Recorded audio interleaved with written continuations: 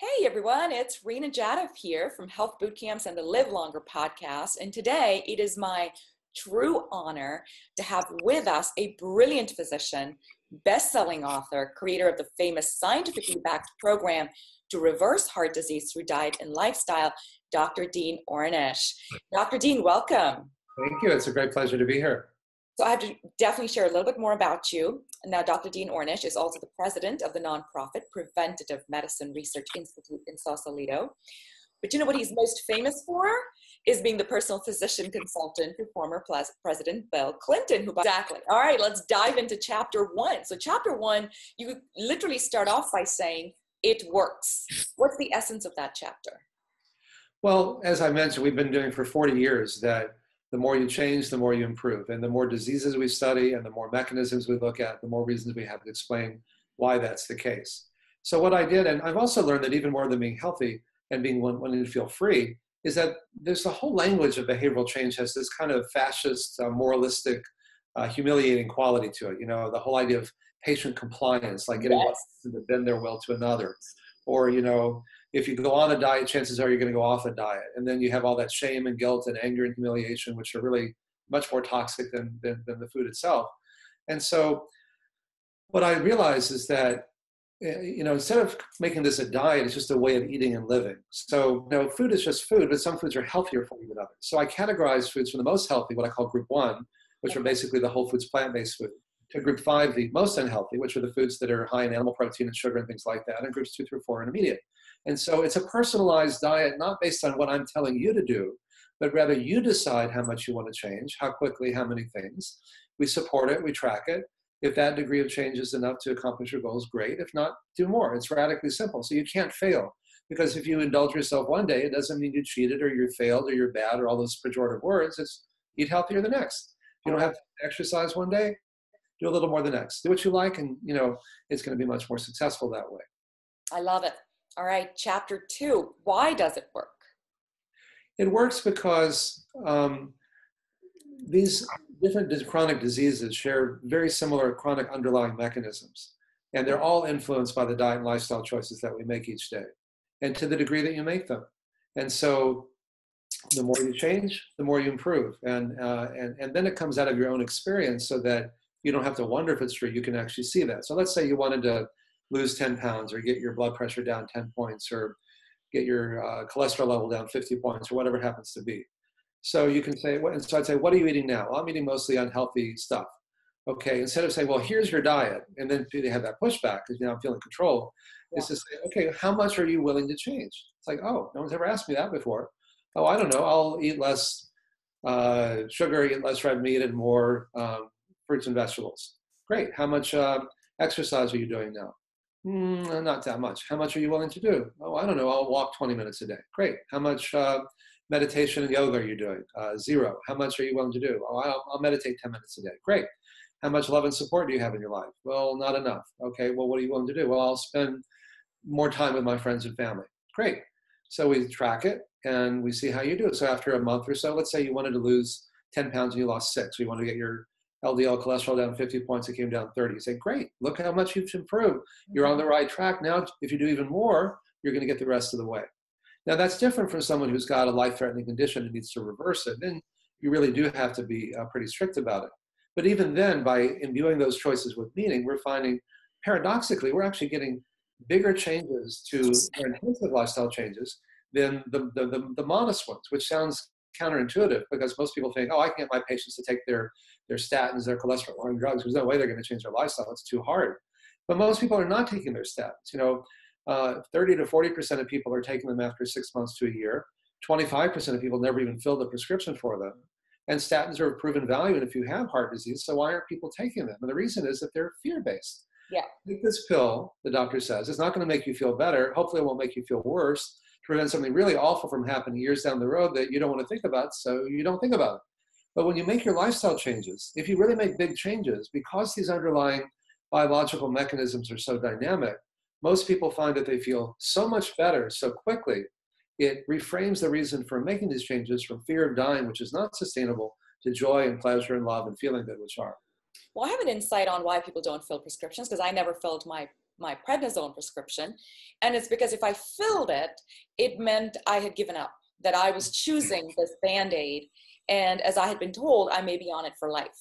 Yes. So I looked at that prescription a whole bunch of times because I was told, you know what, just a couple of these and boy, every symptom will be gone. And yeah, of course, there's, here's this long laundry list of side effects. Yes. Well, yeah, I could never fill it. And I think that's why a lot of people don't fill the statins, because it's... Well, you're right. And the same thing is, why people, if you have to take a medication 2 or 3 or 4 times a day for the rest of your life, every time you take it, it reminds you that you're sick. Exactly. And the doctor says, you're going to take these forever. Now, what we've learned is that if you turn off the faucet, if you treat the cause, that the need for drugs and surgery is often greatly reduced and often eliminated.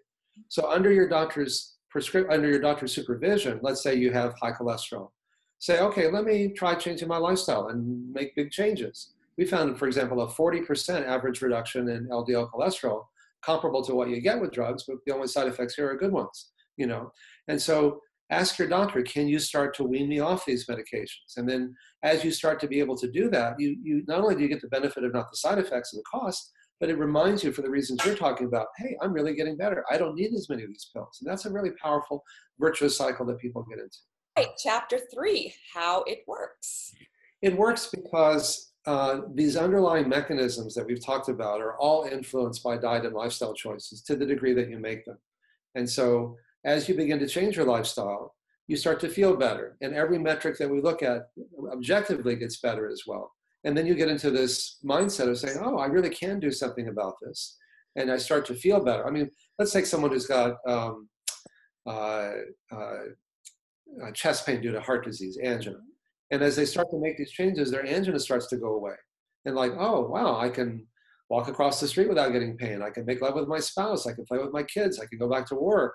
And then it's like, okay, well, I like eating cheeseburgers, but not that much, because what I gain is so much more than what I give up. Because these mechanisms are so dynamic, it's not about preventing something bad from happening, years down the road. It's not about living to be 86 instead of 85. That doesn't really motivate most people. It's about, I can feel much better very quickly within days and certainly within weeks because I'm making these changes. What I gain is so much more than what I give up. And that's what makes it sustainable. I love that. All right, next chapter, chapter 4, you are unique. So what's the essence of that? Well, it's unique in the sense that, some people are willing to make different degrees of lifestyle change. Yes. But one of the things that we've actually learned is that with all this interest in personalized medicine and so on, that it wasn't like we found there was one diet and lifestyle program for reversing heart disease, another one for reversing prostate cancer, or for getting your cholesterol, your blood pressure, your blood sugar, your genes, your telomeres, your angiogenesis. It was the same for all of them. And the more people followed it, the more they improved at any age. So there are individual differences. Some people, for example, can metabolize dietary sugars better than others. Mm-hmm. But as it turns out that if you're not eating that much sugar anyway, then those differences don't matter so much.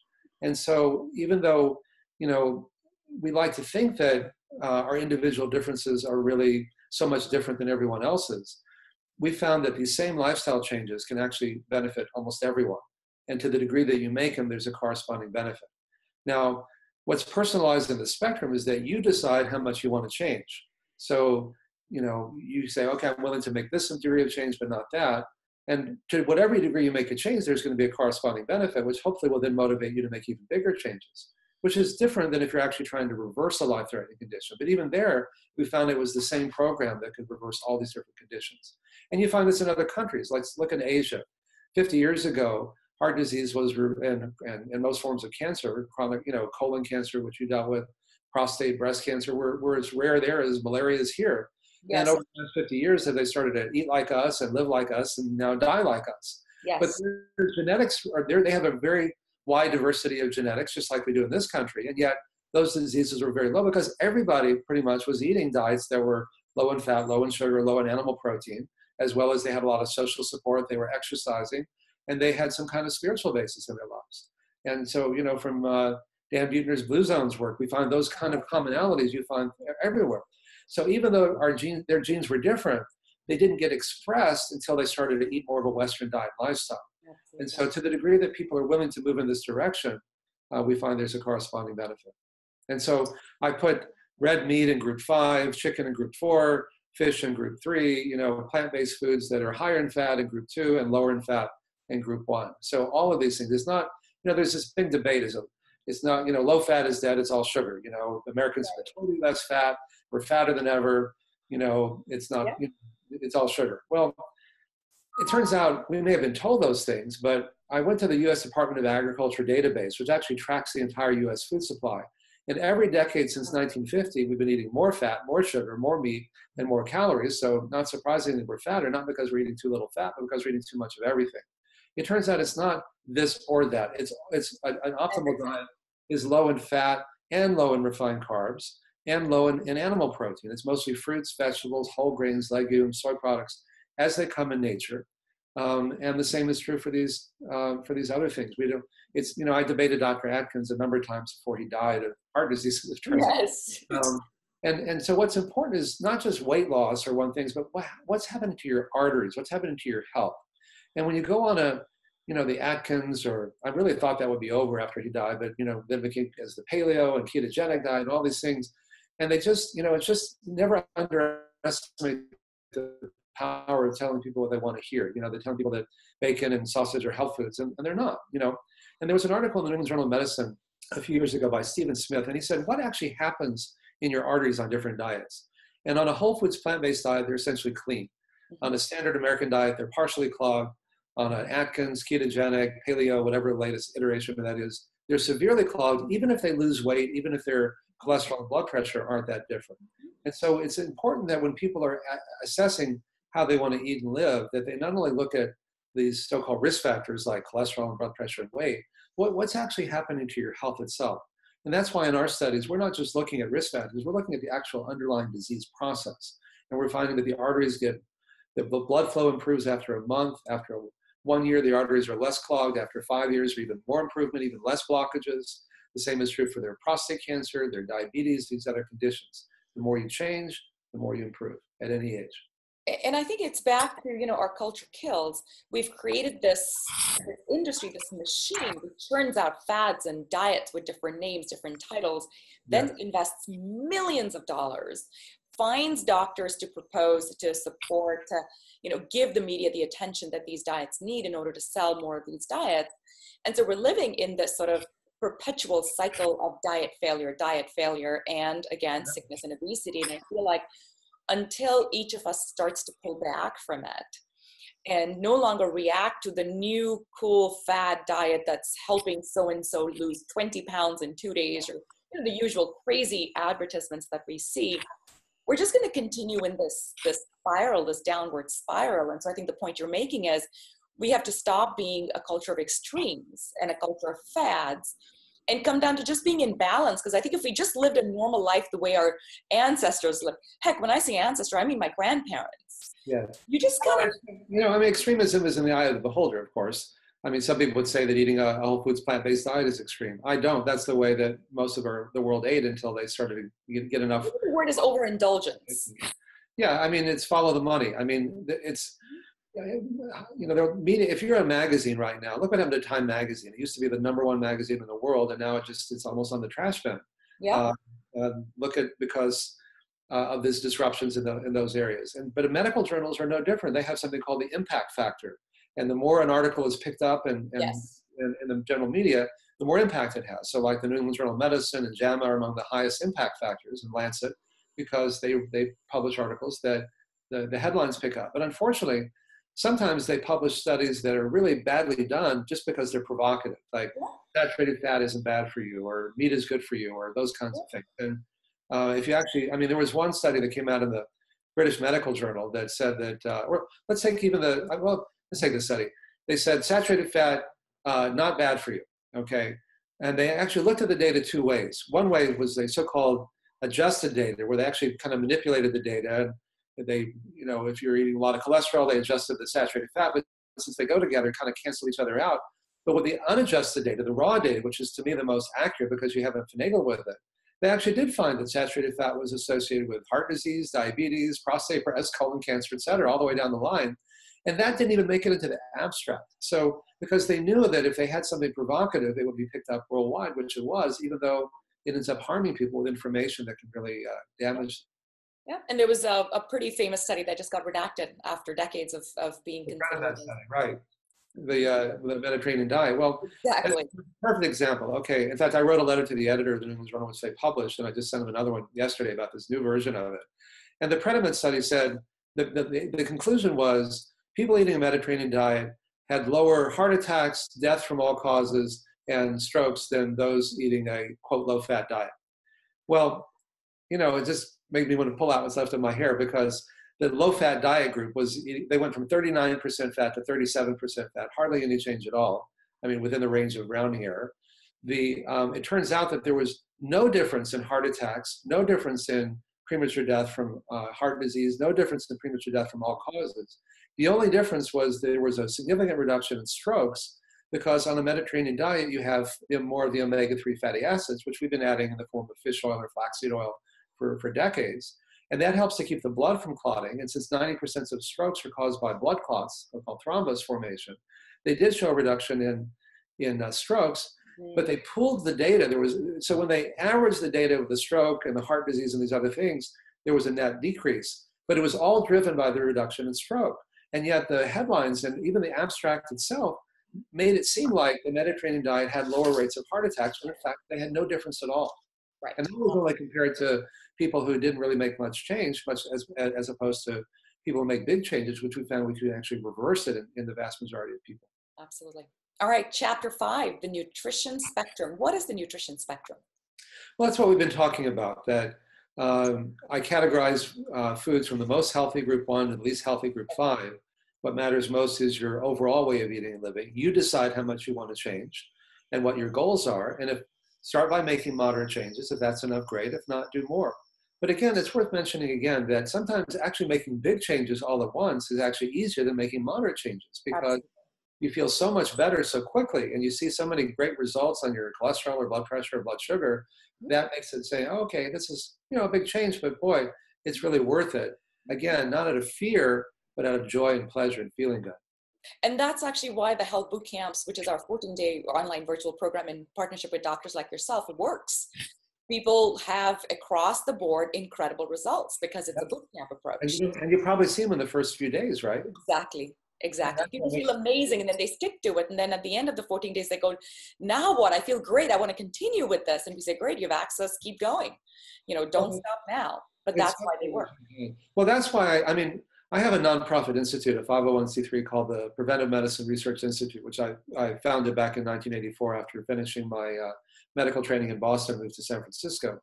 And through that, we trained 53 hospitals and clinics around the country, at Harvard, at Beth Israel, New York, at UCSF, at Scripps, at community hospitals, and all over the place. And we got, again, bigger changes in lifestyle, better clinical outcomes, bigger cost savings, better adherence. But some of the sites closed down, and they said, this is the best program we've ever had like this, but we have to close it down because you don't have insurance and Medicare reimbursement. And so that was the painful message, is how so much of healthcare, which is really often disease care, is because of, all about the Benjamins, as the rappers would say, or follow the money.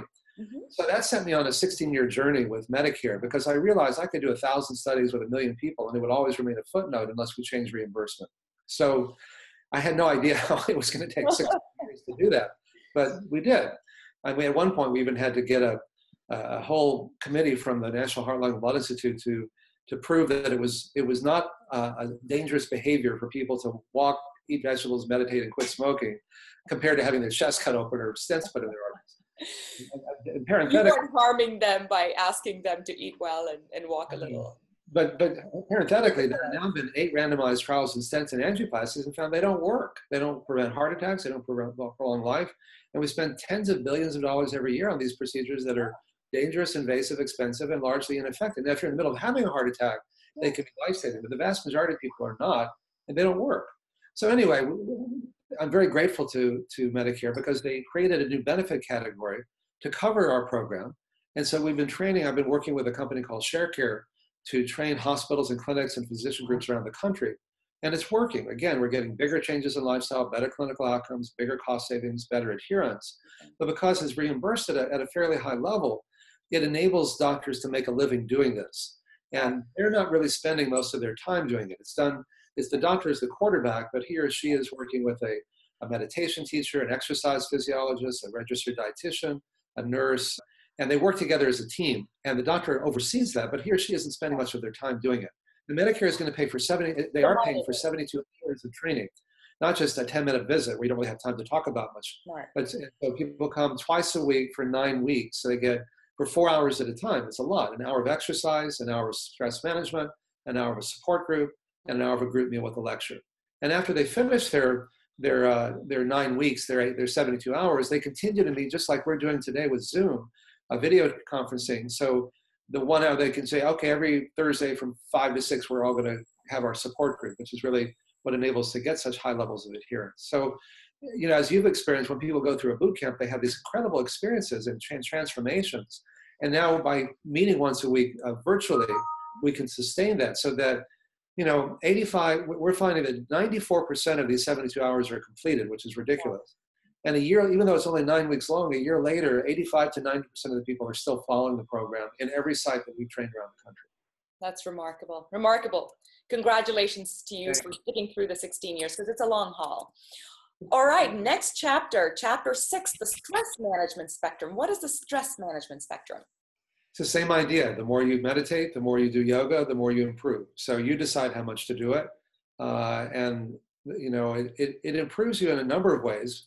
One is you manage stress better. Your fuse gets longer. Things don't bother you as much. So people say things like, you know, they didn't change, but I did. You know, that you can do the same job, the same family, the same work environment, the same home, and yet you react to it in different ways. Just like when you're tired and run down, your fuse is shorter, and little day-to-day aggravations can often be the most stressful.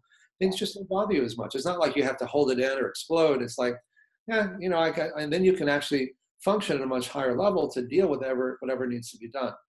But also, as we talked about earlier, it quiets down your mind and body, so you experience more of an inner sense of peace and well-being, which you can then, you know, remain very grounded in, even when you're very busy out there. And if you take it even further, it gives you that direct experience of interconnectedness, that on one level we're separate, on another level we're already interconnected. And there was a wonderful study that was done by Nicholas Christakis at Harvard, where he found that if your friends are obese, you're 45% more likely to be obese yourself. If it's your friends' friends, it's 25%. If it's your friends' friends' friends, you're 10% more likely, even if you've never met them. That's how interconnected we already are. And it's not just obesity, it's depression, it's pretty much everything. Yes, yes. So the support groups that we have, which we'll talk about in a moment, are designed to recreate that sense of intimacy. That intimacy is really healing. Even the word healing comes from the root to make whole. You know, yoga comes from the Sanskrit to yoke, to unite, union. These are really old ideas that we're rediscovering. And, you know, 50 years ago, I mean, there's been a radical shift in our culture in the last 50 years ago. 50 years ago, people had an extended family they saw regularly. They had a job that felt secure. They had a church or synagogue they went to regularly. They had an extended family that they saw regularly. And today, many people don't have any of those things. Okay. And the thing that happens when you have an extended family or a neighborhood with 2 or 3 generations of people that you grow up with is that they know you. They don't just know your Facebook profile. You know, exactly. In fact, there was a study that came out last month that showed that the more time you spend on Facebook, the more depressed and sick you get. And the reason is because it looks like everybody has this great life but you. You know, it's like, because people don't post like, oh, I was suicidal when I was 19, or oh, my son's on heroin, or, you know, these dark stuff, or gosh, I have all these self-doubts. It's like, here I am at the front of the Eiffel Tower, you know, here I am with my perfect life and my perfect family. And they're like, what's wrong with me? And so it's like James Cameron, the, you know, legendary director in Avatar. It's like, I see you, you know, it's not, which is really an African Zulu proverb. It's like, what it means is not, I don't just see your Facebook profile or your bio sketch. I see you. I saw you grow up. I saw you messed up. I saw when you were doubtful. I saw when you broke that window. I saw when you were so distraught over everything. And I'm still here for you. Yes. So our support groups are designed and really do replicate that. We create a safe environment where people can let down their emotional defenses and just be open and authentic with each other, and to focus on their feelings and communicating their feelings, because it's really our feelings that connect us. And it's so easy to make, oh, that sounds so touchy-feely. And I used to get defensive and say, oh, no, look at our PET scans and our angiograms. One day I said, you know what? It is touchy-feely. That's what makes it work so well. We are touchy-feely creatures. We're creatures of community. And bringing people together in a safe environment where they can let down their defenses. Like, again, it's not that you shouldn't have defenses, But if you have nowhere that feels safe enough to be open and authentic, and no one that you trust enough to do that with, then those, in a sense, those walls are always up. And if they were always up, they isolate you. And if they isolate you, you're more likely, ironically, to get sick and die prematurely. Absolutely. And so many people in our culture have no one to do that with. And so when they can go into a support group, it's incredibly transformative. And then they can see how good that feels and then take that back into their other relationships and make them more intimate. And to that extent, they become that much more healed. And it's all about finding your tribe. I mean, that's a big part of what we do at Health Boot Camps is we help you connect with a tribe so you can heal together, bond together. And we actually do daily life calls that are free. So once you join the tribe every day, you can just jump on a free call and catch up with others, ask your questions, because to your point, there is nothing available today that gives people that level of support and care. So there is now through what you're doing and through what we're doing with our programs that we're training around the country. Exactly. And so often people say things like, "Oh, having a heart attack was the best thing that ever happened to me." I remember the first time I heard that, I was like, "What, are you crazy?" And they say, "No, that's what it took to get my attention." And so often when people are sick, we're just trained to literally or figuratively bypass the problem or numb it or kill it, as opposed to say, okay, there's an opening here. Because change is hard, but if you're in enough pain, suddenly the idea of change becomes more appealing. And then as you make these changes, the pain gets better, not just the physical pain, but the deeper depression and loneliness and isolation. Absolutely. That becomes the doorway that we're trying to change medical education so that people, when we're trained as doctors or other healthcare professionals, can see that suffering as a way, as an opening, as a doorway for helping people. Leonard Cohen said, the cracks are where the light comes in. It's that idea. Conventional doctors giving up on me and saying, we don't know what to do with you, take prednisone, was the best thing that ever happened to me because it brought me here. So I'm one of those people who says getting this sick and not figuring out how to resolve it, being forced to figure it out on my own was absolutely the best thing that ever happened to me. Well, now people don't have to do it on their own because they've got you and they've got me and other people out there doing this work. Absolutely. You shouldn't have to do it on your own. All right, next chapter, guided meditations. What's that all about? Well, meditation can be used in a number of ways. One is just repeating a sound. And when you meditate, you can focus your awareness. And anytime, mental energy is really no different than any kind of energy. Einstein showed that energy and matter were interconvertible. That's what E=mc² is all about. And so when you focus something, you gain more power. Just like a laser is focused light, you can burn through steel, or a magnifying glass, you can focus the sun's rays and burn a piece of paper. And so when you focus your awareness, your mind has a bigger impact on your body, for better and for worse. So oftentimes people are focused when they get angry. That's one of the reasons why anger is such a powerful risk factor for heart disease and so many other conditions. But if you can bring your mind to a more neutral or peaceful focus, which is what meditation can be, and there's certain sounds that people meditate on that have been found to be soothing. It's like if you hum to your kid, almost intuitively. They're like Om, or Amen, or Salam, or Amin, or Shalom, or whatever. These are words that are often translated literally to mean peace. And so when we teach people to meditate in a guided meditation, it's like, bring your awareness to a sound and repeat the sound. So it'd be like Om, or even the word one, one, if you want something more secular. Then when you run out of air, do it again. That's all meditation is.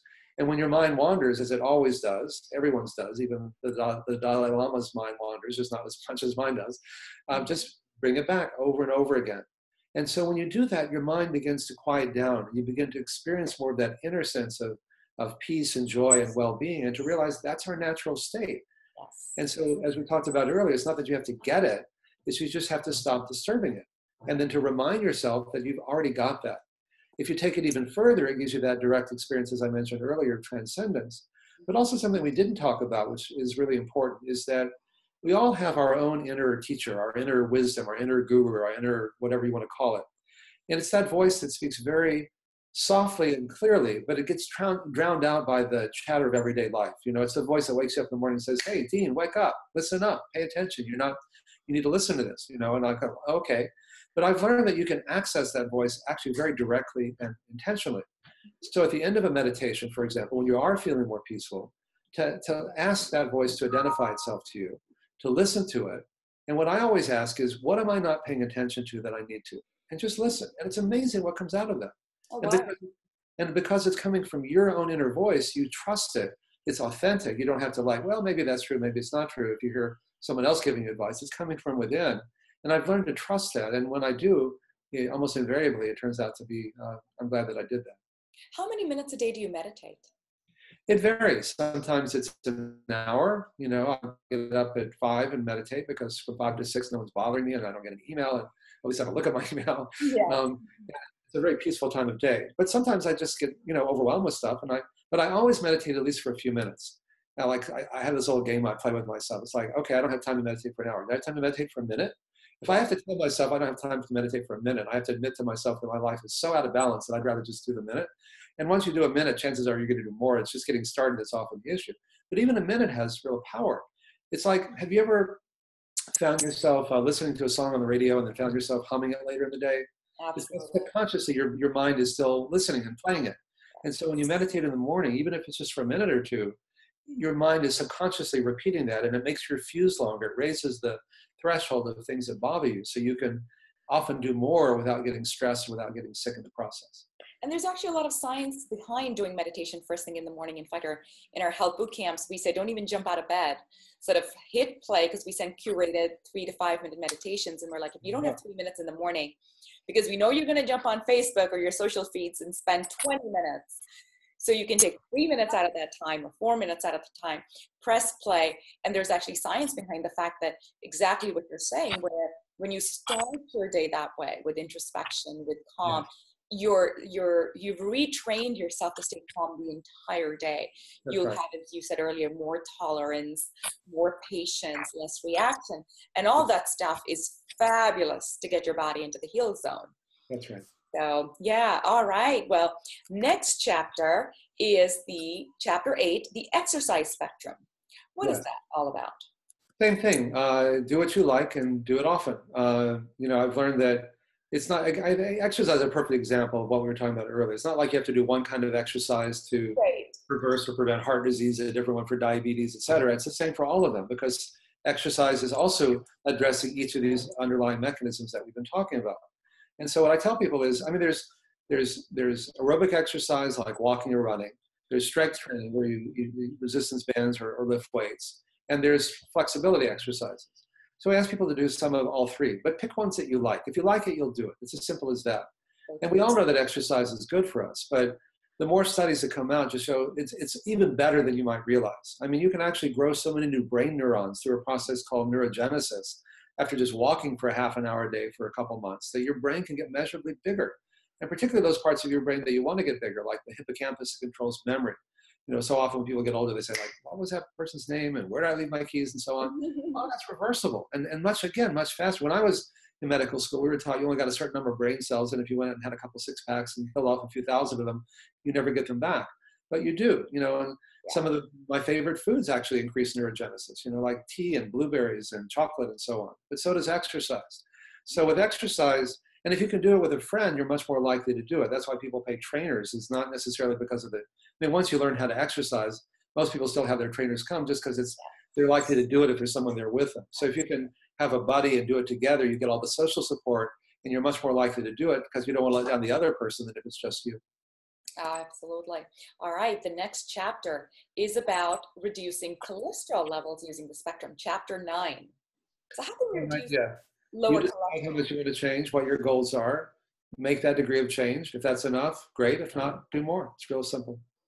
But what's the direct link between cholesterol? Is it just all of these changes, when you make these changes, cholesterol goes down, or is there any special secret sauce? No, that's the thing. When you make these changes, everything gets better. Your cholesterol goes down, your blood pressure goes down, your blood sugar goes down, your arteries get more flexible. You can actually reverse blockages in your arteries. Your genes change. You turn on the good genes, turn off the bad genes, as we talked about earlier. Your telomeres get longer. You downregulate angiogenesis, which is blood vessels growing to feed tumors. The more diseases we study, the more mechanisms we look at, the more improvement we show in direct proportion to the degree of change. So if, the chapters on, we can just combine them all here in one statement. Lower your cholesterol, lower your blood pressure, it's the same thing. The more you change, the more you improve. If you don't want to make all these changes all at once, you decide how much you want to change, do it for a month or so, measure whatever you're tracking, whether it's your cholesterol, your blood pressure, blood sugar, whatever. If that degree of change was enough to get it down to where you want, great. If not, you can make bigger changes. And then you're in complete control, and you can't fail because there's no diet to get on there's no diet to get off. It's just to the degree you make these changes. If you indulge yourself one day, eat healthier the next. If you don't have time to exercise one day, do more the next, and so on. And then it's all coming from you.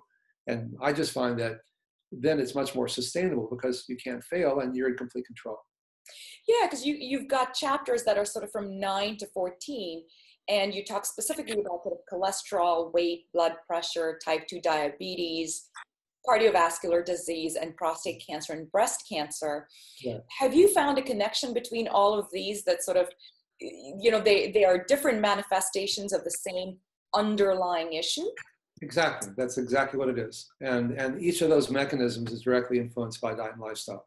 So in those chapters, I review the research showing why we think these things are worth doing. Again, it comes back to I'm a scientist first and foremost, because science is a powerful way of helping people sort out all these conflicting claims.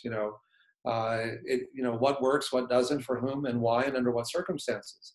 And so in these chapters, I review the science of saying, look, here's the science that shows how much you can improve and why it works and how you can do it.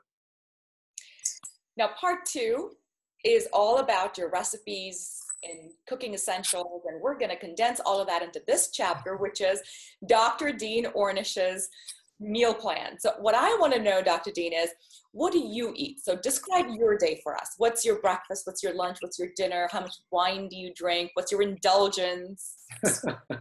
Well, I don't have any chronic diseases, fortunately. I don't have high blood pressure, high cholesterol. My weight is good. I don't have heart disease. In fact, I actually have. Follow your diet. Of course you don't. Yeah, I've been doing it since I was 19. Although when I grew up in Texas eating, a lot of cheeseburgers and chalupas and so on 3 or 4 times a day. So it was a big change when I did make the changes.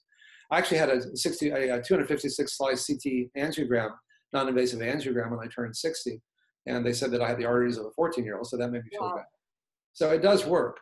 But for me, I find that still eating the same whole foods plant-based diet is what I recommend. So Are you a vegetarian or a vegan?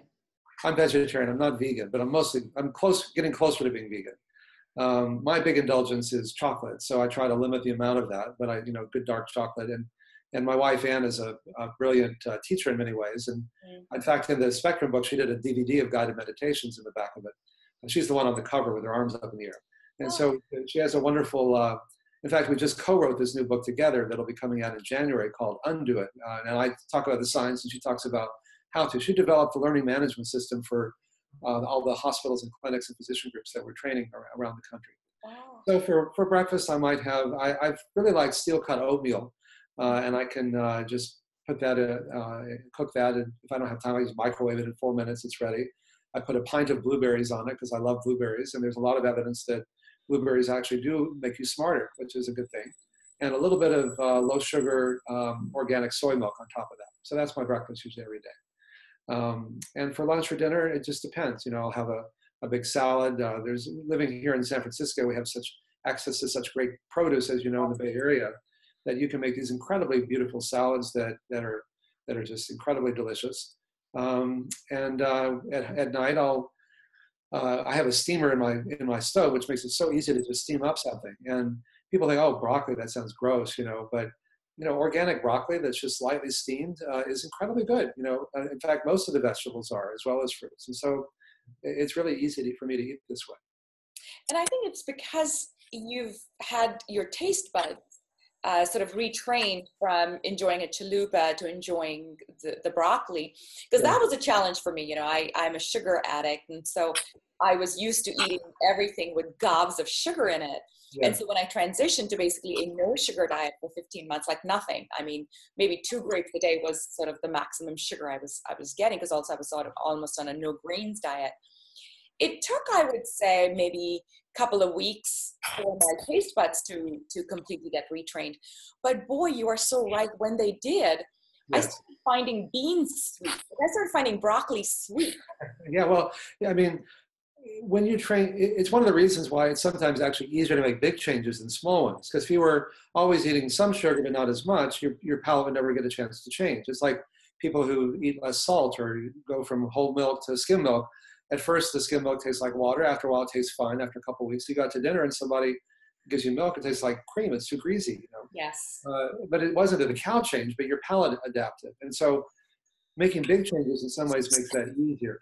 We distinguish between sugar that comes naturally in fruits and vegetables, for example, from added sugars, because the problem with sugar, besides the fact that you can eat so much of it without getting full, is that it's like mainlining sugars.